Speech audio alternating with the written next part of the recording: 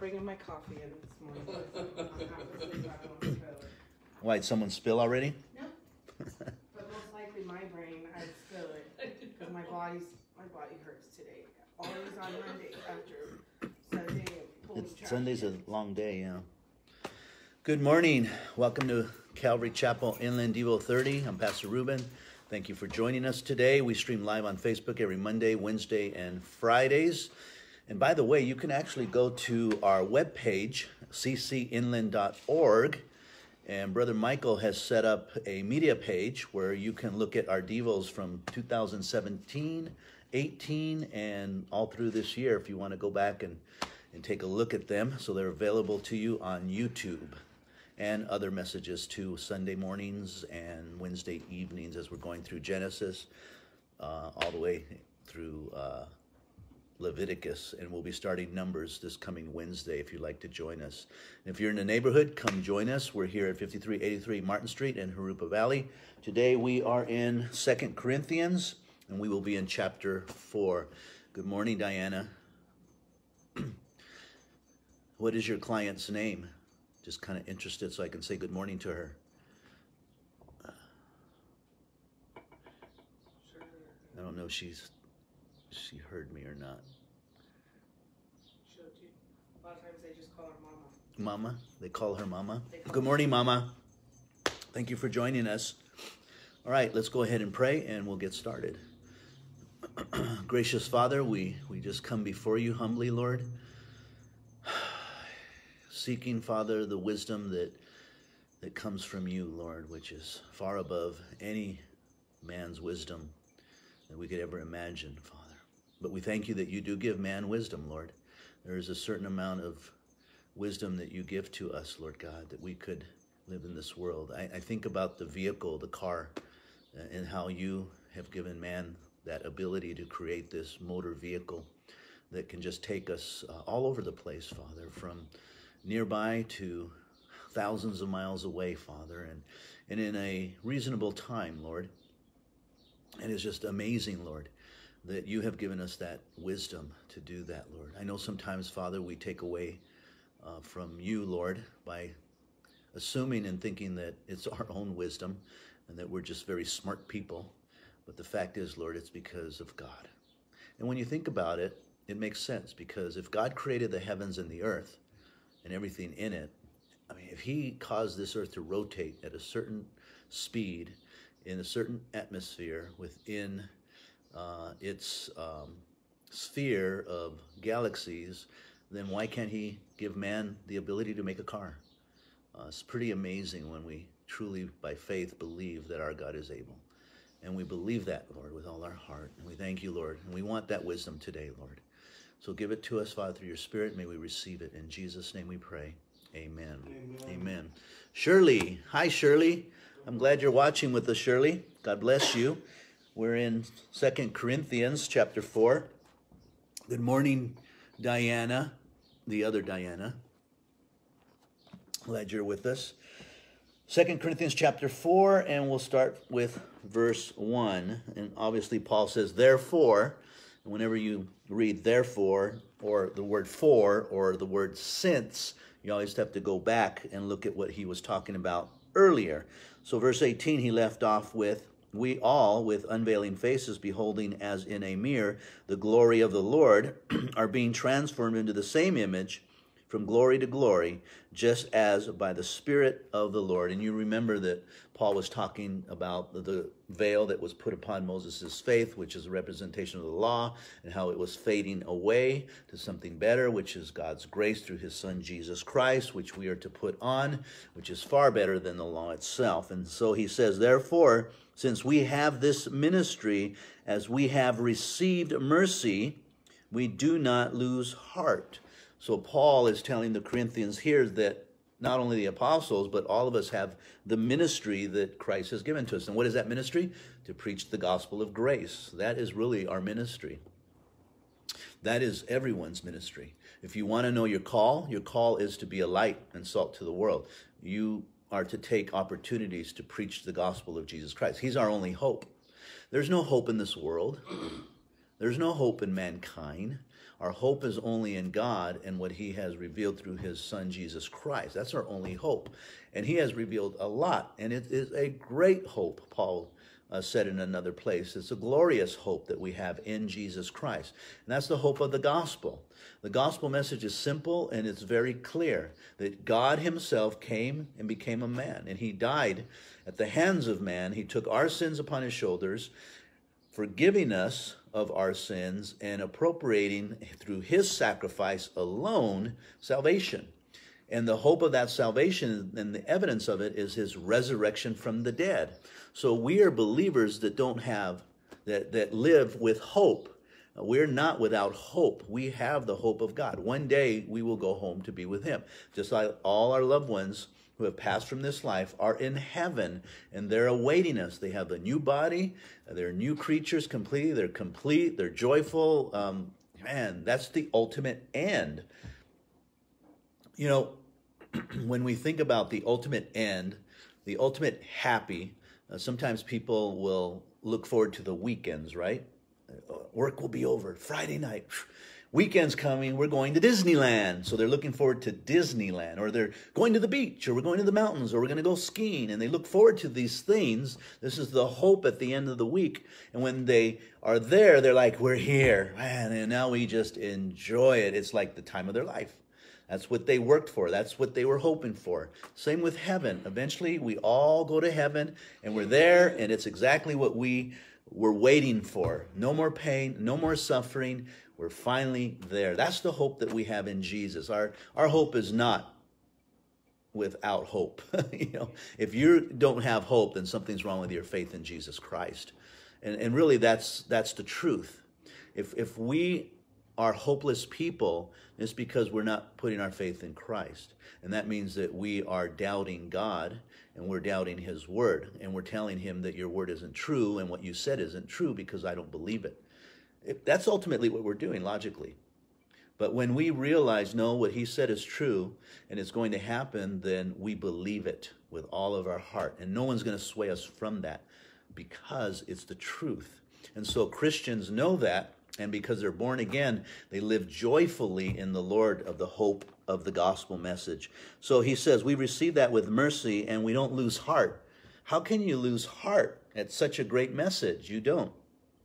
And he says this twice, by the way, so it's encouraging.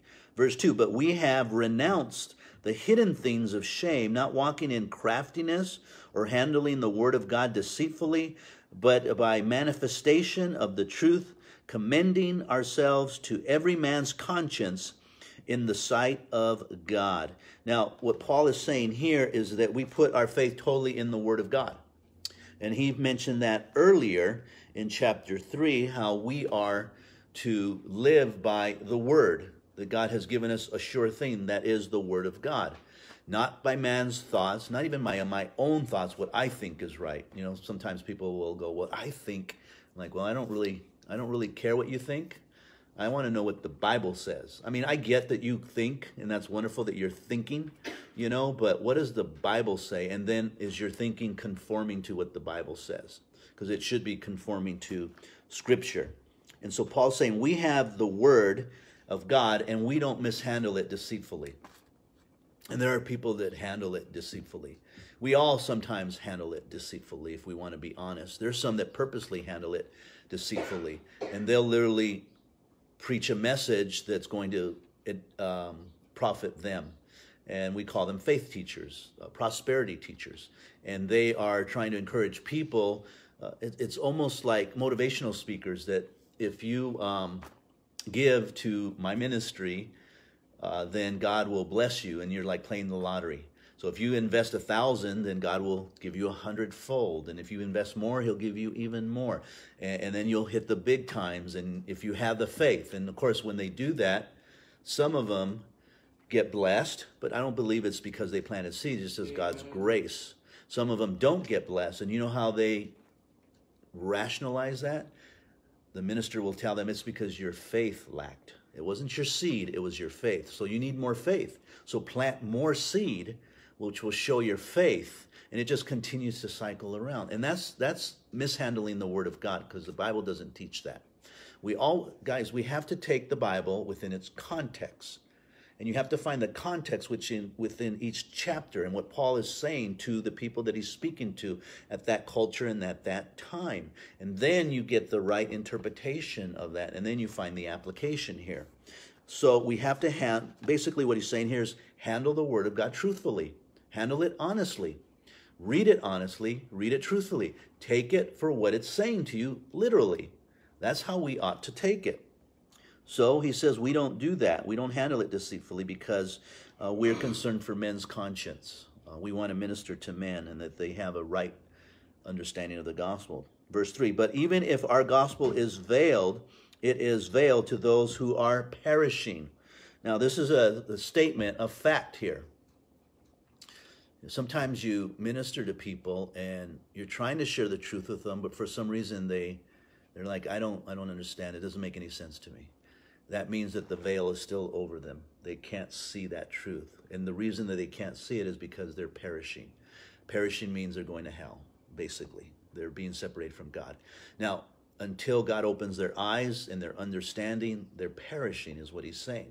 There's still a veil over them, the veil of works, of the law. They think they're going to get to heaven because they're a good person and they're good people. I mean, and I get that feeling because you treat your children good, you love your husband and your wife good, you're a good citizen, you pay your taxes, you try not to cuss too much, you try to do good things, you give a couple of dollars to homeless people, so you feel good. But the reality is none of us are good. Ultimately, in the end, our hearts are wicked and deceitful, the Bible says. That's another truth. And we have to receive that. So if the Bible says we're wicked and deceitful, then we need someone outside of ourselves, and that's Jesus Christ. We're perishing.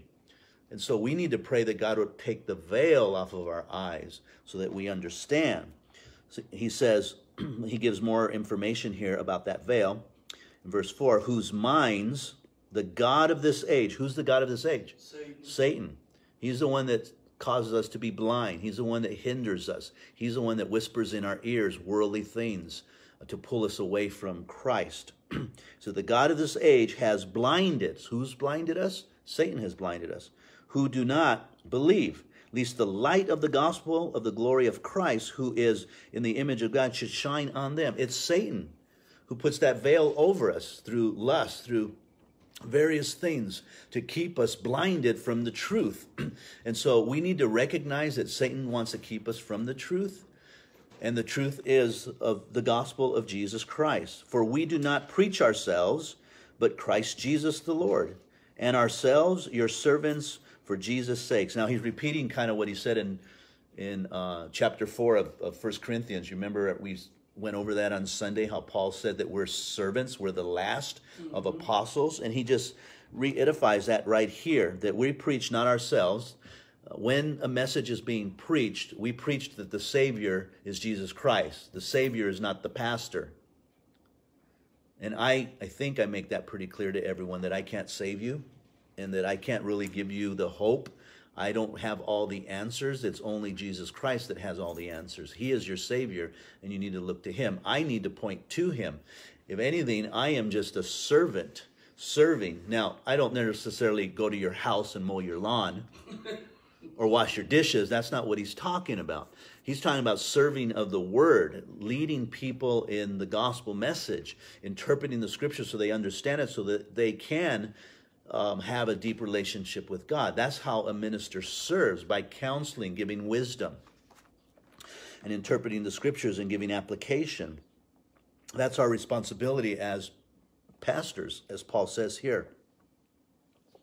Verse 6. For it is the God who commended light to shine out of darkness, who has shone in our hearts to give the light of the knowledge of the glory of God in the face of Christ. So God gave that message to Paul, to the apostles. And we have that message today written down in our Bible. But we have this treasure in earthen vessels, that the excellency of the power may be of God and not in us. So again, it's the power of the gospel message. It's the message that has the power, not the man. We're just the messenger of the message. We are hard pressed on every side, yet not crushed. We are perplexed, but not despaired, persecuted, but not forsaken, struck down, but not destroyed, always carrying about in the body the dying of the Lord Jesus, that the life of Jesus also may be manifested in our body. Now, what is Paul saying there? He's talking about his trials, right? Now, I don't believe he's complaining. He's just stating a fact. He's stating a fact that we are hard-pressed as apostles. We are always pressed upon by the enemy and by people. He's not saying, poor me, I'm always pressed upon. Would you feel sorry for me and help me out? That's not what he's saying. He's saying this is the fact. This is what happens, that I'm always being pressed on every side. I'm being perplexed. But he goes, I don't despair. See, so it's not a complaint because he knows who he believes in. I'm persecuted, but I'm not forsaken because God loves me. People may forsake me. People may abandon me. You know, it's sad. I get what Paul's saying here because they're people that you invest in, and they go to your church, and they come, and they say all kinds of beautiful things and how they want to see it grow and help out and do this and do that, and then all of a sudden they leave. And you just go, what was that about? You know, and it's the fact. Now, I'm not losing hope or despair. I have a work to do, and I'm going to continue to do it with or without them. That's the key. But it's sad that people would go through all of that and then just leave without even saying bye or anything. It's kind of sad. But Paul endured those things. He said, I was struck down, but I'm not forsaken or destroyed. And I'm always caring about the dying of the Lord Jesus Christ. In other words, what he's saying is, the things that I've gone through is because Christ has gone through them. And I'm not greater than Christ. I'm not greater than Christ. So the trials that we go through are sometimes a reflection of Christ in us. So if you think about some of the trials you've been through, let's just say that maybe someone, well, like I just said earlier, someone, comes to your church and then all of a sudden they just leave without word. That's disheartening. But that's what they did to Jesus, right? There were 120 disciples, and Jesus makes this statement, hey, unless you eat of my body, unless you drink of my blood, you'll not have any part in the kingdom of God. And some of them were scratching their head like, that's too hard for us to understand. And they just left. 120 left. And Jesus looks to Peter and goes, Peter, are you leaving too? And Peter looked at Jesus and said, Lord, where am I going to go? You have the words of eternal life. So Peter at least got it. Where else am I going to go? I need to stay here so I can learn more. I don't understand what you're saying, but I know you have the words, and I need to understand, and I'm not going anywhere until I understand what's going on here. But others just left. So if people leave in and out of your life, they did to Jesus too. So you're just like your Savior, Jesus Christ. It's what he's gone through. And Paul is this, again, he's not complaining. He's just stating facts. And then he goes on in verse 11, for we who live are always delivered to death for Jesus' sake, that the life of Jesus also may manifest in our mortal body. So then, death is working in us, but life in you. Now, he's saying basically that everything that happens to him is part of this world, and it's always creating death in us. It's destroying us. Death is working something out good for us. It's killing our flesh. That's what death is, right? Yep. Death is ultimately the death of our flesh. And that's where God wants us. He wants us to mortify the flesh so that life can be given to others. This is hard to understand. I was sharing this with someone else the other day, that a minister's life is not his own. When he gets called by God, and any of us, if we get called by God, God has called us to suffer. And we don't suffer for no reason. We suffer to reveal Christ in us. And our responsibility is to be faithful with what God has given us to do in spite of the suffering. So we're going to suffer. We're going to go through hard things, but we still need to be faithful with what God has given us. And God will reward the faithful servant. So our life really isn't our own. It's not our own at all. It's kind of like living in the world. When you're in the world, your life still isn't your own. You think you're in charge, but you're not. The god of this world, Satan, he's the one leading you and guiding you. You live in the world, you don't live without God. And so, what's the latest thing today? Marijuana. And so now you're seeing marijuana dispensaries. Not only are you seeing marijuana dispensaries, but now you're seeing the THC, you're seeing CBD going out there. So now if you actually go to the stores, you'll see hemp, an ingredient called hemp. And they're putting it in everything now. Hand lotions, body lotions, hair shampoo. You are now getting this marijuana, THC, hemp in a lot of different things.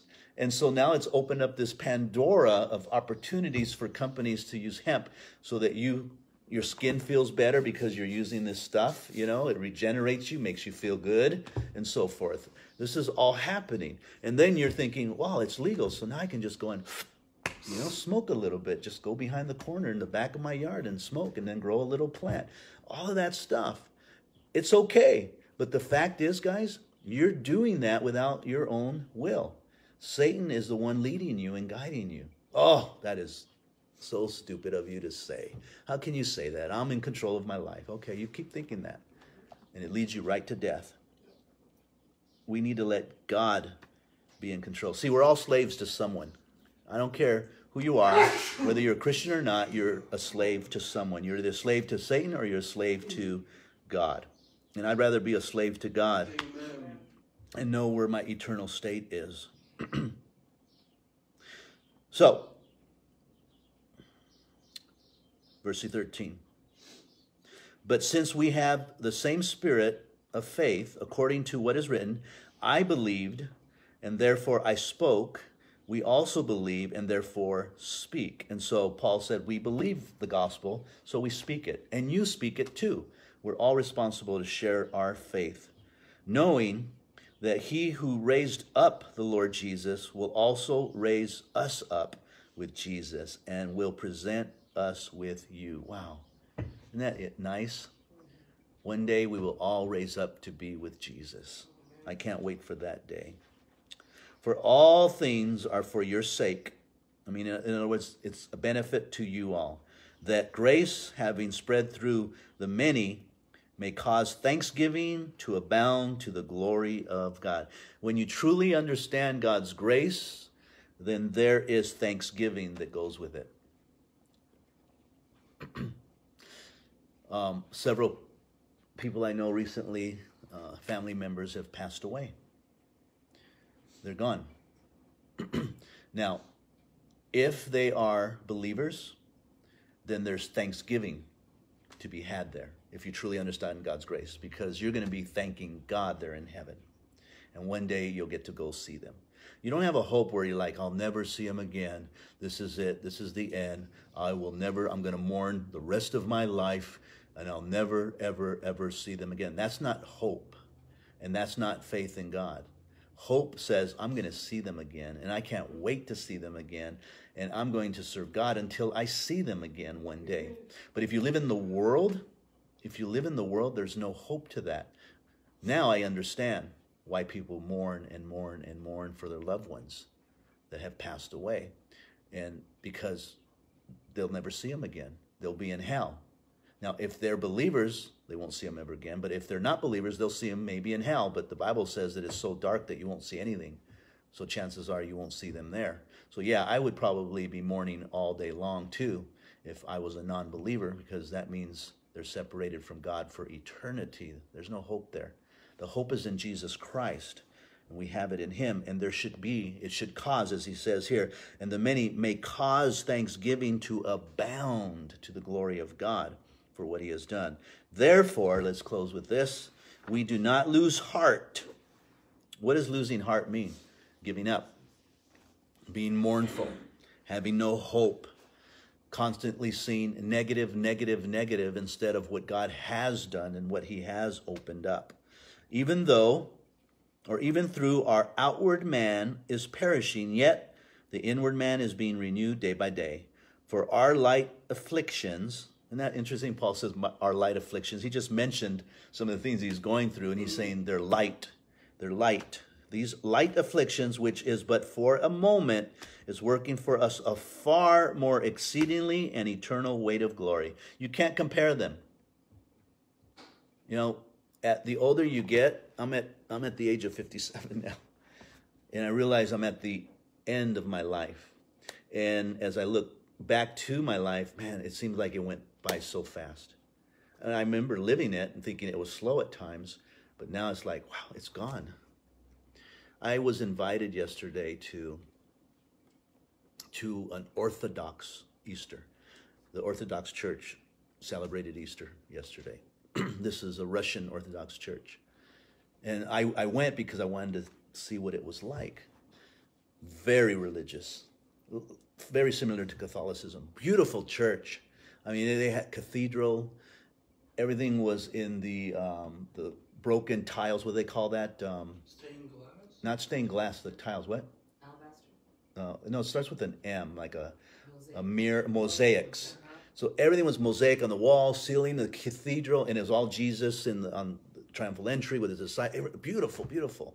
Mary with his young Jesus, Mary with the baby Jesus. Beautiful church. And then I just watched them. They celebrated their Easter, eating like we would, chicken and steak and various things. Then they had their open bar, which I thought was interesting. You know, very much like the Catholic Church, you know, and so forth. But then the gentleman that invited me, he says, come to my house. My estate sale is almost over. His wife passed away. Mm. And he wanted us to come to his house, and he basically said, without saying it, take whatever you want. Yeah. and so I'm walking around just looking at all this, and I mean, there was a lot of stuff. This lady was a collector. She had walls of plates, just dolls, porcelain dolls and things like that. I mean, collector. And I'm looking at all this stuff. And now she's been gone for a while. So he's been living in this home here in Corona. And then this home was actually in San Diego where I went. And he kind of goes back and forth. And he's been living in that home back and forth for years without giving it up. And finally he was able to let it all go. You know, and as I'm walking around, I'm just thinking of all this stuff, and I'm like, man, we accumulate a lot of stuff. And I realized for myself, I thought, I am rich because I have a lot of stuff. I'm really rich. I've never thought myself of being rich, but I'm rich because the stuff that he had is kind of like what I have. And this man's a wealthy man, had his own bakery, just very wealthy man, 2 homes. And I thought, wow. But then the Lord, it's all going to burn. People are coming in, buying it, taking it. What she considered cherishable and hers, now someone else has. Some stranger. He's now just giving it away because he can't keep it. And it just reminded me so clearly that all the stuff we have is not important. Not important at all. It's just stuff. And it's going to sit there and collect dust. And there was a lot of dust stuff. He had CDs, VHS that weren't even open. So that tells you a lot of her buying power. She was just buying to buy, right? And then put it up there. Good deal. Let's get all these videos. And then they just sat there and never watched. A lot of new stuff like that. So it was really an eye-opener. You're not taking it with you. None of it at all. It was an eye-opener for me. No, we should be giving thanks for the gospel message and nothing else. Therefore, do not lose heart, even though our outward man is perishing, yet the inward man is being renewed day by day. For our light afflictions, which is but for a moment, is working for us a far more exceedingly eternal weight of glory. While we do not look at the things which are seen, but at the things which are not seen. For the things which are seen are temporary, but the things which are not seen are eternal. So perspective. And that gave me a different perspective in life as I walked through there. I didn't take anything because I don't need any more stuff. I don't want any more stuff. There was a nice, beautiful sword, heavy, real sword, like Viking days kind of sword. I'm like, oh, I want that. And they wanted like $100 and something, and I'm like, oh. But I know if I would have said, I'll take this, he goes, just take it. He would have given it to me because that's the kind of person he is. And I didn't want to do that. I didn't want to do that to him, but I left it there, and apparently he had several other swords. But even that piece of metal, which weighed, and I would have loved to seen in my office, you know. I have a tattoo that's got a sword, and it's got the spirit wrapped around it, the sword of the Word of God. That's what I look at it as. So it means something to me. But I realize, too, that even that is going to perish. All these things will perish. It's only the things that aren't seen that are important. Thank you for viewing Devo 30 with us. Please share this Devo on your Facebook. And as I said, you can go to our website and look at any other New Testament book and get a 30-minute message on it. If you ever have any questions on Scripture, I encourage you to go there. And also support our ministry. The Lord will bless you for blessing us because of the work that God is doing here in the church. So you can go to our website at ccinland.org and just go to the donation tab, and we'd love for you to support the work here of God. God bless you. Have a wonderful day. If you have any prayer requests, please post it, and we will pray for you.